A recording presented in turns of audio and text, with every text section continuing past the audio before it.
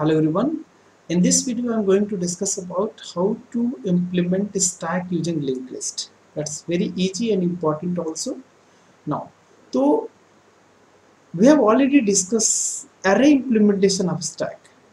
Actually, once again, I would like to tell you linked list and array. These two data structure are known as physical data structure, right? This is physical data structure. And these are the logical data structure, means your logical stack, queue, tree, graph are the logical data structure. So actually our intention is how to implement these logical data structure using these physical data structure like linked list and array. तो array के through हम लोग देख चुके हैं, अब हम लोग लिंक लिस्ट के थ्रू देखने जा रहे हैं इम्प्लीमेंट कैसे करते हैं। उसी तरह सिमिलरली आगे वाले डेटा स्ट्रक्चर क्यू को भी हम लोग एरे के थ्रू इम्प्लीमेंट करेंगे और लिंक लिस्ट के थ्रू भी इम्प्लीमेंट करेंगे। इसका दूसरा नाम बोल सकते हैं स्टैक यूजिंग स्टैटिक मेमोरी, है ना, static allocation, right, static representation and dynamic representation. Static representation means using array and dynamic representation means using linked list, right? तो अब हम देखने जा रहे हैं dynamic representation, that is linked list. That's very important, very easy also, तो try to understand, right, just follow, right. तो first, तो अब क्या करने जा रहे हैं, अच्छा ये हमने डायग्राम क्यों लिया है, ये है सिंगली लिंक्ड लिस्ट का प्रोग्राम. इसमें हमने हेड लिया था, याद होगा आपको, हमने प्रीवियस वीडियोज में जितने भी हम लोग सिंगली लिंक्ड लिस्ट, डबली linked list, circular linked list पढ़ा है. तो अभी मैं सिंगली लिंक्ड लिस्ट के लेके चल रहा हूँ और इसका कंपेयर करने जा रहा हूँ स्टैक से. वो क्या है, तो आई थिंक मैं एक चीज बता दूं आपको, करीब 70-80% कोड कॉमन होगा सिंगली लिंक्ड लिस्ट का इस प्रोग्राम के लिए, स्टैक के लिए. तो अगर आपको क्लियर होगा सिंगली लिंक्ड लिस्ट, थोड़ा सा और आसान हो जाएगा. अगर नहीं क्लियर है फिर भी आप ट्राई टू अंडरस्टैंड, आपको समझ में आ जाएगा. ठीक है, चलो पहली चीज, तो हमने क्या किया, इस जो हॉरिजॉन्टल में लिखा हुआ उसको मैं वर्टिकली मैंने अरेंज कर दिया, जस्ट लाइक स्टैक की तरह भी मैं यूज करने जा रहा हूँ. और अभी मैंने हेड जो लिया था, अब मैं यहाँ पे एक वर्ड यूज करूंगा जिसका नाम है temp. You know already, very very popular, आप सुने भी होंगे, टेम्प का आप नाम सुना होगा. सॉरी, टेम्प हम नहीं लेंगे, टेम्प तो नोड के लिए क्रिएट कर रहा है. इसका नाम देने जा रहा है टॉप वेरिएबल. टेम्प तो इसका नाम होगा, टेम्प, ये सब टेम्प बनेंगे, राइट. इसका नाम मैं टॉप देने जा रहा हूँ. जिस तरह यहाँ पर हेड पॉइंटर था उसी तरह यहाँ पे टॉप पॉइंटर है. पहला डिफरेंस ये सुनिएगा. दूसरा डिफरेंस क्या है, इसमें हम हेड को आगे नहीं बढ़ा रहे थे, हम हेड को फिक्स रख रहे थे, हेड की एक कॉपी बना रहे थे, पीटीआर को कॉपी बना के और पीटीआर से अब आगे मूव कर रहे थे, याद होगा आपको. लेकिन यहाँ पे हम ऐसा कुछ नहीं करेंगे, हम टॉप को बढ़ाएंगे, हम टॉप को फिक्स नहीं रखेंगे, टॉप को आगे बढ़ाएंगे और वो आगे बढ़ाते जाएंगे. टॉप का नेक्स्ट, टेम्प का नेक्स्ट को टॉप बनाते चले जाएंगे, टॉप ऊपर बढ़ता चला जाएगा, ऐसे बढ़ता जाएगा. टॉप को हम फिक्स नहीं करेंगे. अगर फिक्स कर दिया ना तो पता है क्या होगा, आपको नोड को एक्सेस करने के लिए एक लूप चलाना पड़ेगा और लूप चलाते ही वो ऑर्डर ऑफ एन टाइम ले सकता है आपकी स्टैक. और आपको पता है पुश और पॉप ऑपरेशन कांस्टेंट टाइम लेते हैं किस स्टैक डेटा स्ट्रक्चर में. इसका मतलब हम किसी भी नोड के इंफॉर्मेशन को एक्सेस करना हो तो हमें कांस्टेंट टाइम लगना चाहिए. This is the primary condition of stack. But in case of linked list हम ऑर्डर ऑफ एन टाइम लेते थे एक नोड को एक्सेस करने के लिए, वर्स्ट केस टाइम कॉम्प्लेक्सिटी में. ठीक है, तो अभी मैं क्या करने जा रहा हूँ, तो हाँ, टॉप को मुझे मूव करना पड़ेगा. टॉप को क्यों मूव करना पड़ेगा, क्योंकि जो भी एक टॉप का जैसे एलिमेंट ऐड होता जाएगा नोड क्रिएट होता जाएगा, टॉप ऊपर बढ़ता जाएगा, और जब भी पॉप की बात आएगी तो पॉप हो जाएगा वो कांस्टेंट टाइम में. इसीलिए हम टॉप को बढ़ाते जाएंगे. और कैसे बढ़ा रहे हैं सुनिएगा ध्यान से, बहुत इंपॉर्टेंट, बहुत ईजी है, राइट. तो चलिए सिंपल फर्स्ट क्वेश्चन पे आते हैं सीधे. हम कौन सा ऑपरेशन, पुश ऑपरेशन अप्लाई करने जा रहे हैं. देखिएगा फर्स्ट, तो पुश ऑपरेशन, यस. तो इस कोड को अभी मत आप इग्नोर करिए, इस कोड को पहले आप ट्राई टू अंडरस्टैंड, इसको देखने की कोशिश करिएगा. पहले हम कर क्या रहे हैं, हमने यहाँ पे लिया टॉप, एक टॉप वेरिएबल लिया, टॉप को हमने डिक्लेयर कर लिया. टॉप को ये अभी, हाँ, टॉप कहाँ से आ गया, टॉप एक ग्लोबल वेरिएबल है. अभी प्रोग्राम, अच्छा इस प्रोग्राम के बाद हम रन करेंगे प्रोग्राम को, सेम कोड को एग्जीक्यूट कराएंगे. यही सेम, एक्चुअली मैंने एक कोड को कॉपी किया, कहाँ से, पहले मैंने प्रोग्राम रन कराया है, रन कर गया तो उसको हमने कॉपी किया है और उसको लाके यहाँ पेस्ट कर दिया है, और यही चीज हम वहाँ पे ले जाकर रन करके देखेंगे. ठीक है, तो ट्राई टू अंडरस्टैंड। तो टॉप एक वेरिएबल है जो कि ग्लोबल है, टॉप पॉइंटर है। अब ये पॉइंटर होगा ना, क्योंकि लिंक लिस्ट चल रहा है। लिंक लिस्ट मतलब डायनामिक, और डायनामिक का मतलब पॉइंटर, तो पॉइंटर अभी चल रहा है।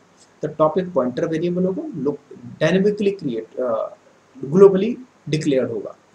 अच्छा, अब हम क्या कर रहे हैं, इसमें एक मैलॉक फंक्शन यूज कर रहे हैं। मैलॉक, थोड़ा सा और आइडिया लग जाएगा आपको। मैलॉक फंक्शन के थ्रू, रफली मैं लिख रहा हूँ इधर, मैलॉक फंक्शन के थ्रू एक नोड क्रिएट कर रहा हूँ। ये नोड क्रिएट कर दिया, ये नोड क्रिएट हो गया, और इसका नाम है टेम्प। क्या नाम है इसका? नाम है टेम्प। इसका मतलब ये हो गया टेम्प, राइट। टेम्प के डेटा में, टेम्प के डेटा में यहाँ पे हमने लिख दिया, चलिए यहीं पे लिखता हूँ। पहले इस लाइन से हमने क्या किया, एक एक नोड क्रिएट कर दिया, नोड क्रिएट हो गया, ये वाला नोड देखिएगा। टेम्प के डेटा में एलिमेंट आ गया। अब एलिमेंट कहाँ से आ गया? हाँ, ये एक्चुअल आर्गुमेंट से पास हो चुका है और फॉर्मल पैरामीटर के अंदर आ चुका है। ये एलिमेंट को हम टेम्प के डेटा में कॉपी कर देंगे। सपोज करिए कि स्विच, हाँ इसमें भी मैं स्विच स्टेटमेंट लिया हूँ चॉइस के through. Press 1 for push operation, press 2 for pop operation, press 3 for display operation and press 0 for exit operation. Same वही चीज जो सिंगली लिंक लिस्ट में हुआ था, और सेम वही चीज जो हम एरे इंप्लीमेंटेशन किए थे स्टैक में, राइट। हाँ, तो अभी मान लीजिए कि फर्स्ट एलिमेंट हम 10 स्टोर करने जा रहे हैं, तो 10 एलिमेंट मेरा स्टोर हो गया इसके अंदर according to this line, okay. और टेम्प के नेक्स्ट में हमने ये नल स्टोर कर दिया, तो ये मेरा नल आ गया। इसमें डाउट नहीं होना चाहिए किसी को, ये लाइन तक very good. Now listen carefully. हाँ, ये बताइए सबसे पहले जो ग्लोबल वेरिएबल टॉप जब डिक्लेयर हुआ होगा तो उसके अंदर तो बाय डिफॉल्ट नल होगा ना। जब भी डिक्लेयर किया था तो नल था। हाँ, तो ये इनिशियल केस है। अगर टॉप की वैल्यू नल है तो, नल है तो क्या करना चाहिए? आप साफ साफ देख रहे हैं, आपको दिख रहा होगा। नल है तो मुझे टेम्प को, टेम्प को इसके अंदर असाइन करना चाहिए। ये टॉप को, ये टॉप को जो देख रहे हैं ना, टॉप को मुझे टेम्प बनाना पड़ेगा। टेम्प की असाइन कर देंगे तो इससे क्या होगा, इससे क्या होगा, टेम्प के, अच्छा इसका एड्रेस मान लीजिए 1000, तो ये 1000 इसके अंदर असाइन होते ही इसके अंदर नल हट के अपडेट हो जाएगा, 1000 हो जाएगा, और ये इससे लिंक हो जाएगा। ध्यान दीजिएगा, ये कब की केस है? शुरू वाला केस, इनिशियल केस की कंडीशन है ये। और मैं आपको बता दूं, ये सिंगली लिंक लिस्ट का 80% कोड कॉमन है। 80% कोड कॉमन ये भी था, याद होगा आपको। If head is equal to null, then head को आपने टेम्प बना दिया था, ऐसा याद होगा आपको तो।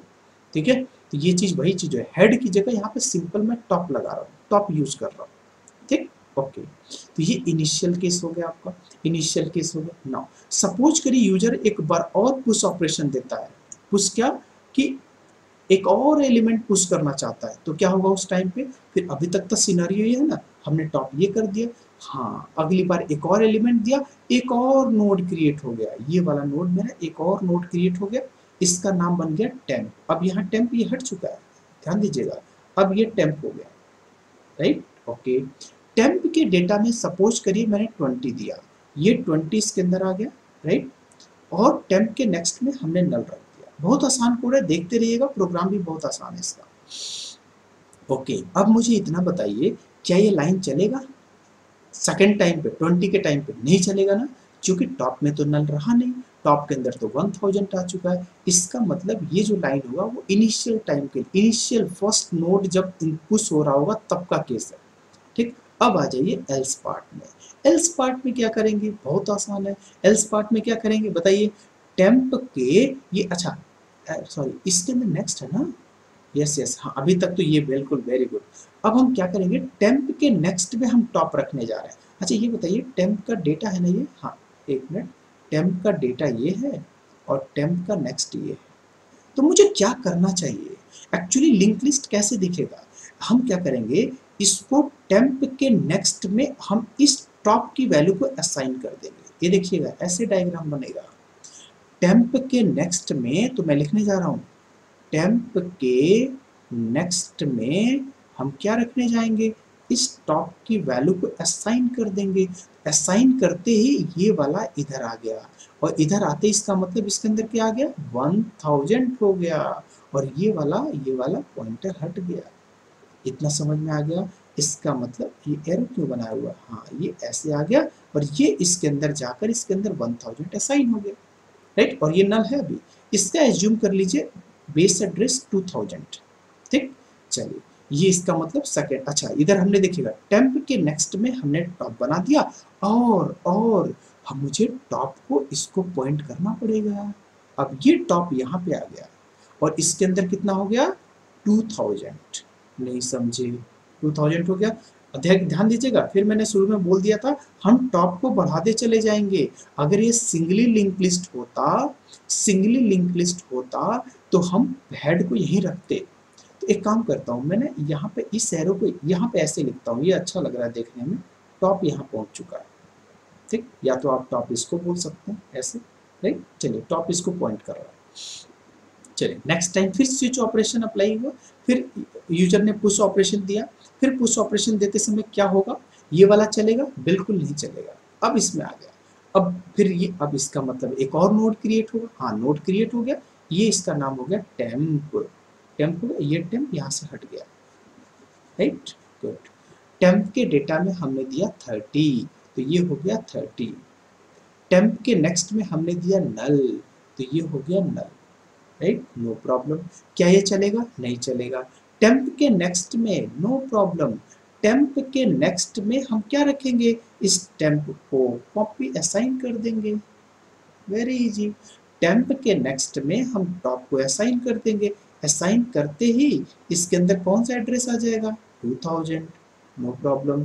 2000 आ गया, बट टॉप तो अभी यहीं पे है, अब इसको मुझे यहाँ पे टॉप करना पड़ेगा। और टॉप आएगा कैसे, इस टेम्प को मुझे टॉप बनाना पड़ेगा, टेम्प को टॉप के अंदर असाइन करनी पड़ेगी।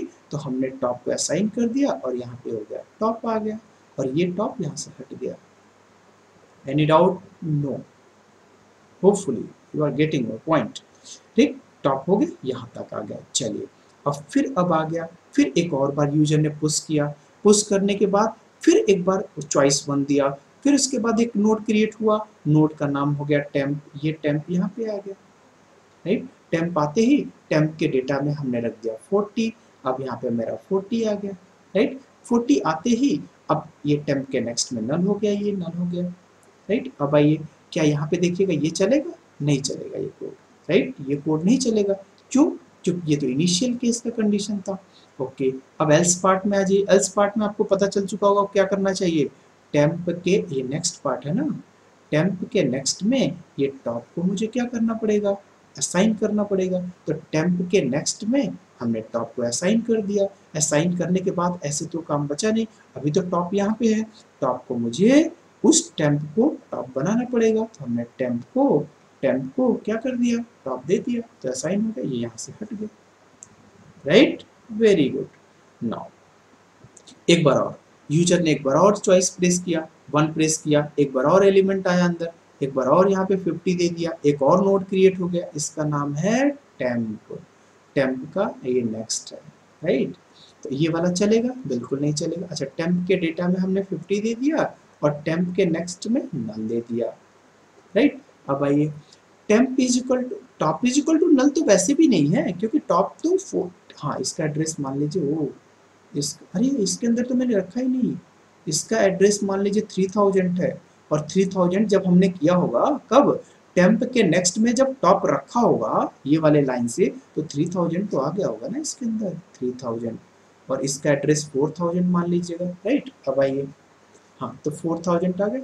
अब ये वाली लाइन तो चलेगी नहीं, अब हम फिर वही काम, टेम्प के नेक्स्ट में टॉप की वैल्यू रख देंगे, तो जैसे ये रखेंगे साइन करेंगे, तो इसका मतलब इसके अंदर क्या आ गया, 4000 आ गया, राइट, गुड, 4000 आ गया। और इसको क्या कर दूंगा, इसको ये टॉप को टेम्प बना दी, टेम्प को टॉप बना दिया, ये टॉप हो गया, और यहाँ से ये टॉप हट गया, राइट, ओके, यहाँ तक आ गया, बहुत अच्छा, अच्छा लग रहा है देखने में। ये चीज, ये पॉइंट ऐसे कर दिया, ये ऐसे पॉइंट कर दिया, ये ऐसे पॉइंट कर दिया, ये ऐसे, टॉप मेरा ऊपर आ गया। अगर टॉप को मैं नहीं बढ़ाया होता, सुनिएगा ध्यान से, अगर मैं टॉप को नहीं बढ़ाया होता तो टॉप यहीं पे होता, और मुझे इस एलिमेंट को पॉप कराने के लिए मुझे यहाँ से ऐसे जाना पड़ता, ऐसे जाना पड़ता, और अगर चला गया मैं, तब तो इसकी complexity order of N time हो गई, और ऑर्डर ऑफ एन टाइम तो होती नहीं एक एलिमेंट को पॉप कराने के लिए। एक एलिमेंट को, अगर एलिमेंट को पॉप कराना है तो उसको कांस्टेंट टाइम होना चाहिए ना, तो कांस्टेंट टाइम ऐसे तो आता नहीं, ऐसे ऐसे जाता। तो अब देखिएगा टॉप यहाँ पहुंच चुका है, सीधे टॉप। और सबसे आसान, अरे पॉप ऑपरेशन तो बहुत ही आसान है। Top is equal to top का नेक्स्ट ऐसे कर दूंगा, ये देखिएगा, top is equal to top का नेक्स्ट, नो इश्यू, हो गया पॉप ऑपरेशन। क्या होगा, टॉप के नेक्स्ट में कितना है 4000, एंड 4000 को मैं टॉप बना दूंगा, तुरंत टॉप यहाँ पे पॉइंट करना शुरू करेगा। और जैसे यहाँ पॉइंट्स करना शुरू किया, लॉजिकली लॉजिकली ये डिलीट हो गया, फिजिकली तो प्रेजेंट रहेगा। एक तरह से गार्बेज बन गया, ठीक है, डैंगलिंग पॉइंटर्स टाइप का बन गया कि इसको कोई पॉइंट ही नहीं करेगा। वो आगे डिस्कस करेंगे पॉप ऑपरेशन में, राइट। ओके, हाँ तो अभी मैं इसको हटा दूं, ये तो मैंने पॉप ऑपरेशन के लिए किया है, तो अभी पॉप ऑपरेशन तो चल नहीं रहा है, तो ये हो गया। तो सिंपल, ये प्रोग्राम मेरा किसका हो गया, पुश ऑपरेशन का, राइट। चलिए अब हम चलते हैं किसका, पॉप ऑपरेशन। तो पॉप ऑपरेशन के लिए हमें क्या करना चाहिए, यस तो यस, तो नेक्स्ट वीडियो में हम देखें पॉप ऑपरेशन। तो क्योंकि आई थिंक थोड़ा सा लेंदी हो गया होगा वीडियो, सफिशिएंट टाइम हो गया होगा, तो यस, तो नेक्स्ट वीडियो में हम पॉप ऑपरेशन देखते हैं।